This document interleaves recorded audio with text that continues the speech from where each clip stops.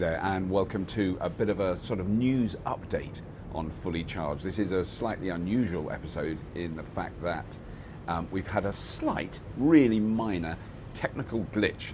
Not in not in any specific technical form, but in the form of the logistics surrounding producing a new episode of Fully Charged every week, which is our avowed intention. We actually have quite a lot of episodes in the can.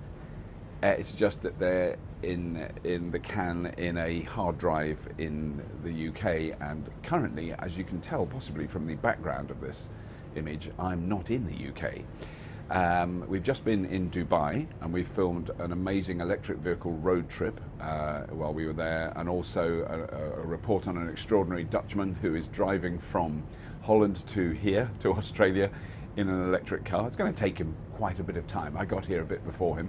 And also this incredible sustainable city in Dubai, which is amazing, a huge housing development, 3,500 people living there, and it produces more electricity than it consumes, and it does all its own water treatment, and it's got farms. It's amazing. You'll love it. That's brilliant. So that's coming. All those things are coming. There's also other shows coming that we'll put out later this week, but currently neither myself nor lovely Mark, who is my wonderful cameraman and editor, are in the UK. He's still in Dubai. He goes back today, and so there's a bit of a gap. Everything went a bit wonky, so we haven't got a new episode for you today, or now, which there should be one by the time you see it. God, the days are so confusing.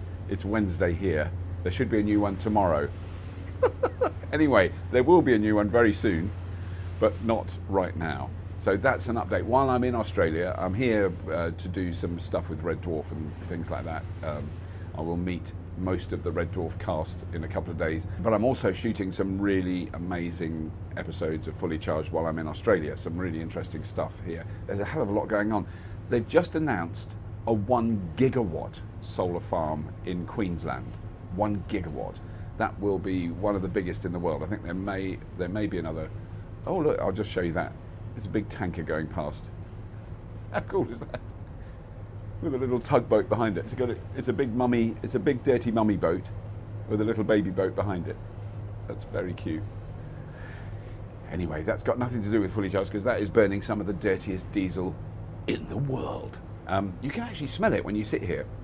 You can sit here, and when a big ship goes past, you actually smell very, very toxic, half-burnt fossil particulates. Lovely. But other than that, Sydney is an amazing city. I lived here 16 years ago. I've not really spent a lot of time here since then. It is incredible. There's very few electric vehicles here, although I was brought from the airport by an amazing company called Evoque Limousines, who run Teslas, and I went in their brand new Tesla Model X, which I'll do a little report about later on. And I was their first passenger in it. It had only done a few kilometres by the time I got in it. Very sweet ride.